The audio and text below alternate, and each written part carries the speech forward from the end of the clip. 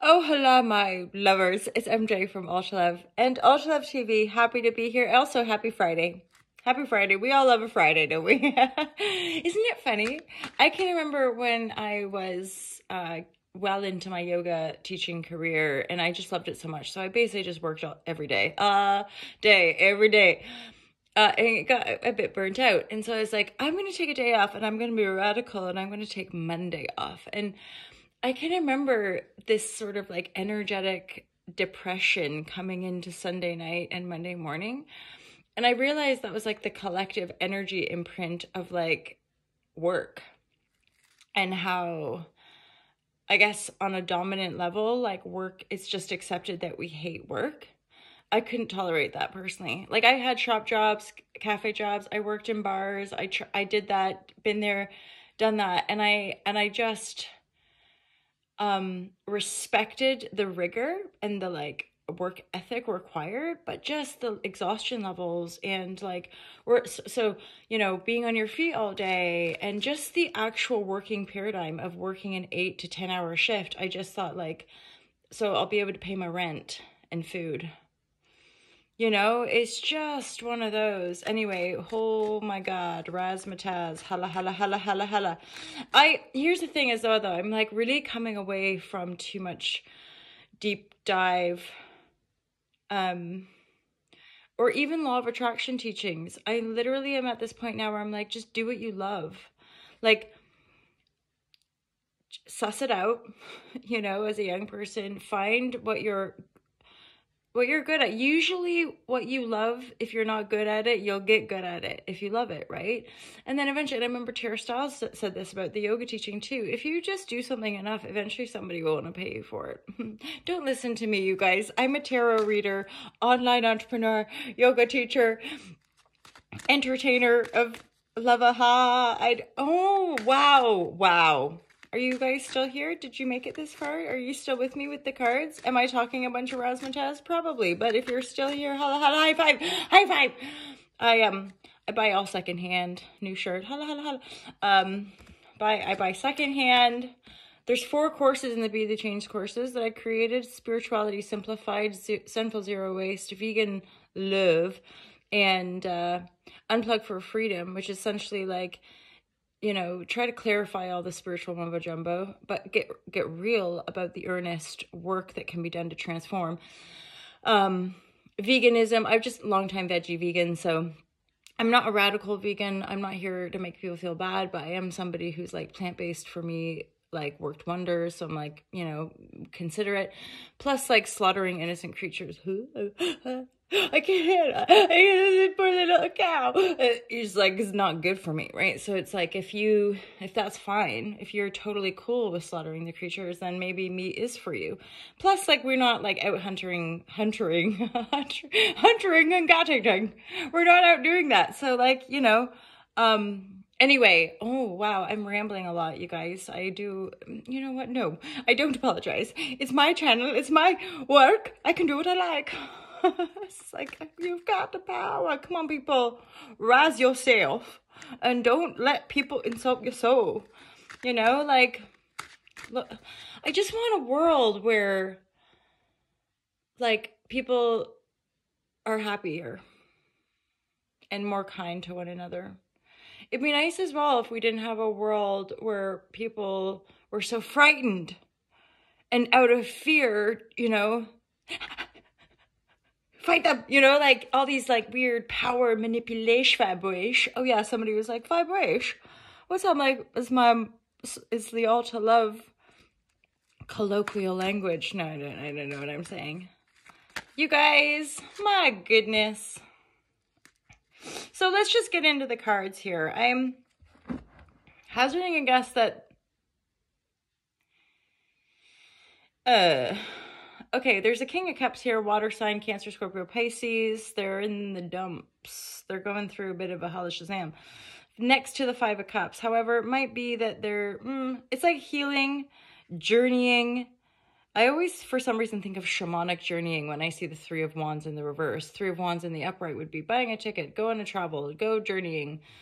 that sort of thing. An alone journey, right? Like those of you who have done some traveling know that it's pretty significantly different when you travel on your own versus traveling with a group of people or with another person. So, yeah, this King Cup seems to be going through a little bit of a deep dive of their own healing journey and maybe processing some grief here. Let me pick from a few more decks. So the Five of Cups, I don't know. There's like a twofold. That Five of Cups it's in the reverse, which makes me think they've been in this healing journey and they might be coming out the other side of it. They might be feeling better, and because then you have Emperor. So there's either two people coming into your world, or there's one person that's gone through a total transformation and is like, bosh, I am Gandalf the White. I'm not there yet. Are you guys? I'm still more like Gandalf the Grey. Sorry, I don't. If you feel me, you feel me. Wow. Is it Friday, or is it because I've already had half a cup of coffee? I don't know. But I'm happy to be here. And you know what's liberating? When you really genuinely start to get over what other people think of you. None of us can control what other people think of us. So if you like yourself, then other people could try to make you feel bad about yourself, but then you'll pop off and be like, actually, shake it off and be like, wait a minute. I don't have to feel bad about myself. It's the Friday feels. It's definitely because of Friday. It's not anything to do with me. It's nothing to do with the coffee I've had this morning. It's nothing to do with anything other than it's a Holla Shazam. You know, I appreciate my internet. I realize too. So I follow a Placidus house system in Astro, and like so Capricorn and quite a bit of Aquarius is my first house. And then that made me realize, I'm like, see, like, I'm not very sociable. Like I'm quite a hardcore introvert. And, so socializing can be a bit exhausting for me. But in the right constellation, it's amazing, as introverts know. Where was I even going with this? Shoot, I've totally lost my train of thought. Damn it! I was gonna say something, maybe. Energies. It's gone. Who cares? Who cares? I just put the Ten of Cups. I mean, Pentacle. So that's a beautiful card. I feel like this reading is lost for cause and nobody cares. Oh, wait, was there something about that not caring about what other people think? Just showing up and being yourself? Be a radical person. I don't know.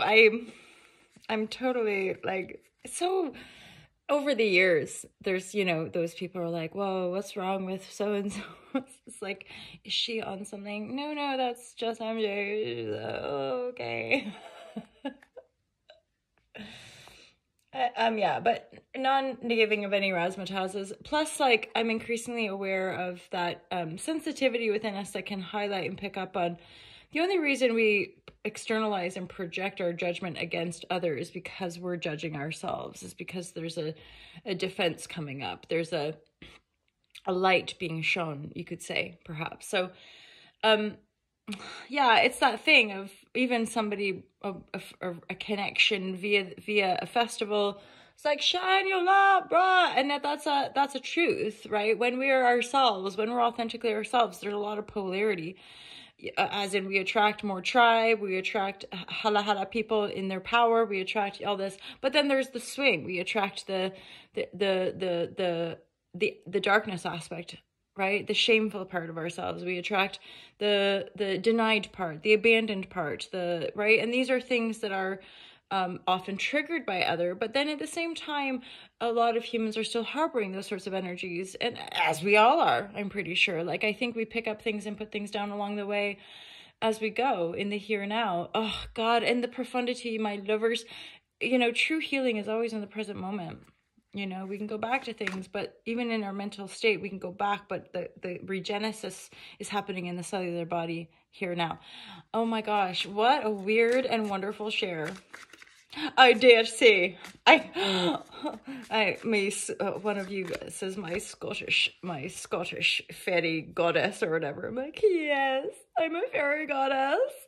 Okay, I must say, it's the 7th of July today, and part of possibly my light weirdness is that there's a lot interpersonal, would that be I don't think so, just personal, familial, personal. There's like a huge kind of familial event happening today, and it's kind of like getting through this monumental hurdle at the same time. It's kind of like hardcore, and you know, for myself and my family, and I want to cry almost, but at the same time, it's like this beautiful symbol of completion, of healing, of karmic completion, of like humongous like recognition of ancestral healing, like healing for people that I've never met, but like in spirit they've been showing up like, hala, you people, you did some good stuff and we're here. Oh, just profound. Anyway, check out the YouTube channel. I might talk about it.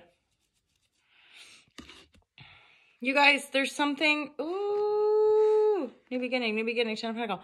I think for some of you, you genuinely are just focusing on this healing. There's a 10 of Pentacle, there's this Emperor energy coming in, or there's a graduation, King of Cups moving from Emperor.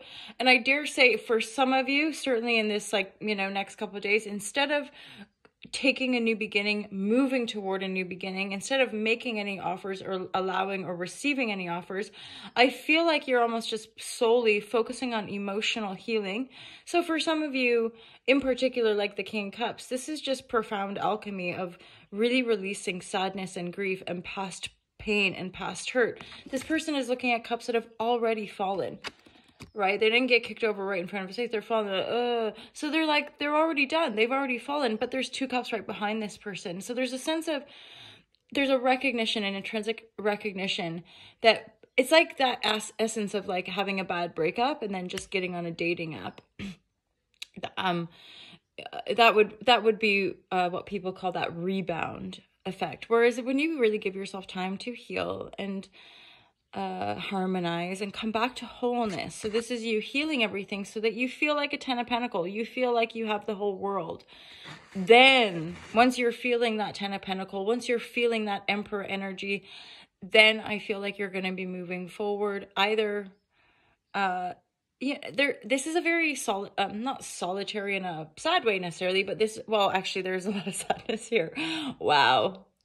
You guys are like, there's MJ. That's my tarot reader. She's amazing. Yeah, I know. Okay. There is a lot of sadness. Oh, God. Should I keep this video? Guys, let me know. If you made it this far, tell me, like, give me a thumbs up or one of these symbols, whatever that, like, skateboarder vibratory is. Point is, this is a solitary energy because whoever this reading is for, this is just kind of how it works in my experience, is like sometimes those deep emotional shadow work and healing and grieving, we do it on our own, and we might come into contact with people and healers and those that can hold this space, but often it's just grief and pain in the body. Or even another way to look at it is like dense cells that are clearing out from your body to become lighter, to become more in love, to become more yourself. And so you're not focusing on charging ahead. You're not focusing on taking or giving a new beginning. Instead, you're just focusing on you and coming back to wholeness, which it's here as well, by the way. So this weekend could be a massive shift, or this month, certainly. So Emperor, 10 of Pentacle, you've got the power. Holla, holla. Oh, wow. I gave you peace. Live long and prosper. Have a great weekend, my lovers, and be in touch. Or not, but I love you loads. Check out the apparel as well. Buy some apparel stuff. I love you guys. Okay, bye. Bye.